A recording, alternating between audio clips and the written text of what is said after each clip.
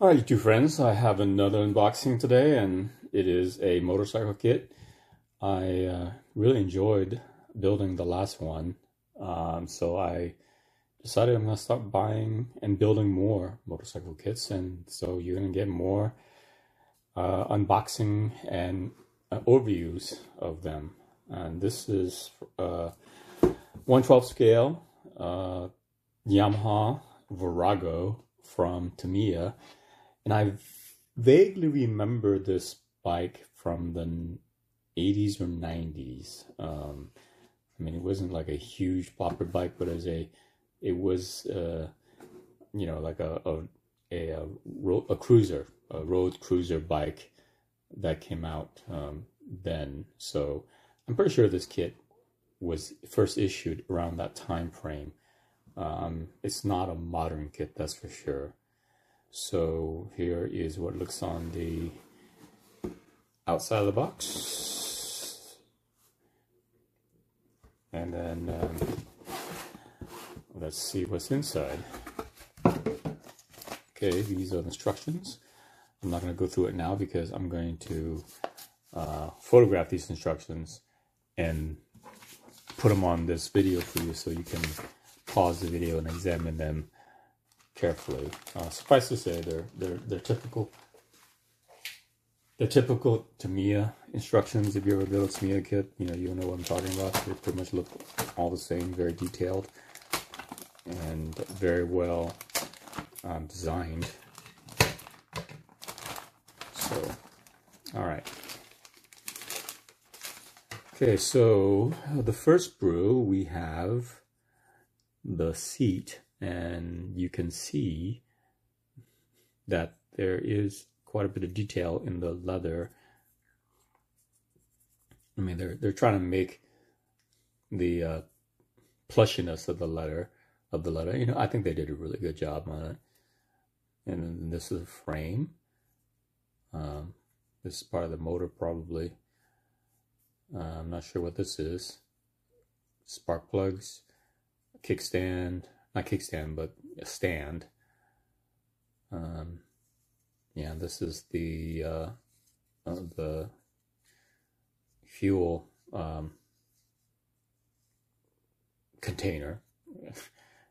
I can't even remember what you call them anymore. So, and I see that it has Yamaha engraved on it. So this looks like the fuel cap, but I could be wrong. And this is the back cushion. This is probably the rear mirrors or blinker lights. So, and you can see that a lot of these parts have the Virago logo on them. Oh yeah, and then this is the handlebars. So. And if you look closely, you can see like the detail for the handlebar grips. It's nice. And then you see like the nub on the end of the handlebar, which is a good detail, a fine detail.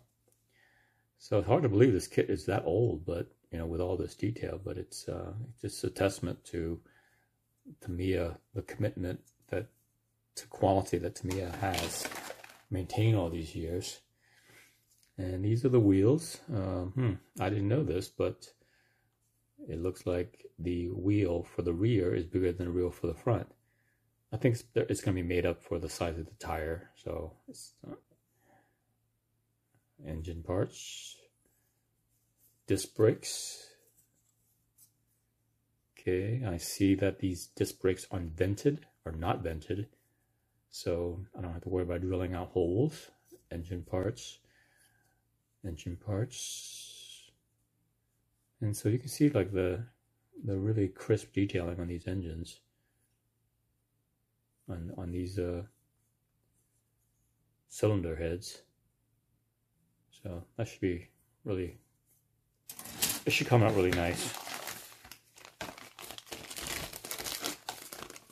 The Suzuki Katana that I built came out pleasingly well. And during the whole time I was building it, I didn't really realize it. It was such an old kit. So these are the frame parts. I'm not sure what this is. Light buckets. Probably more light buckets. Okay, this is the rear view mirrors. And the fork assembly. This looks like exhaust pipe. More frame. Probably exhaust pipe. This looks like the for the clutch.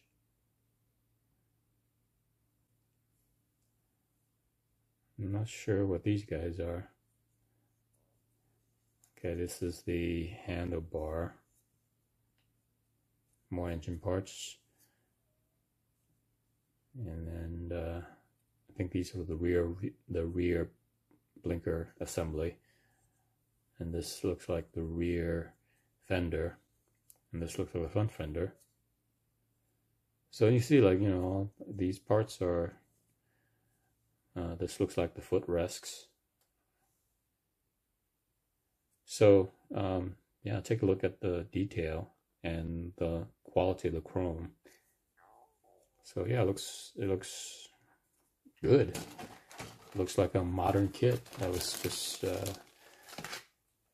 created a couple of years ago or recently, as opposed to decades ago.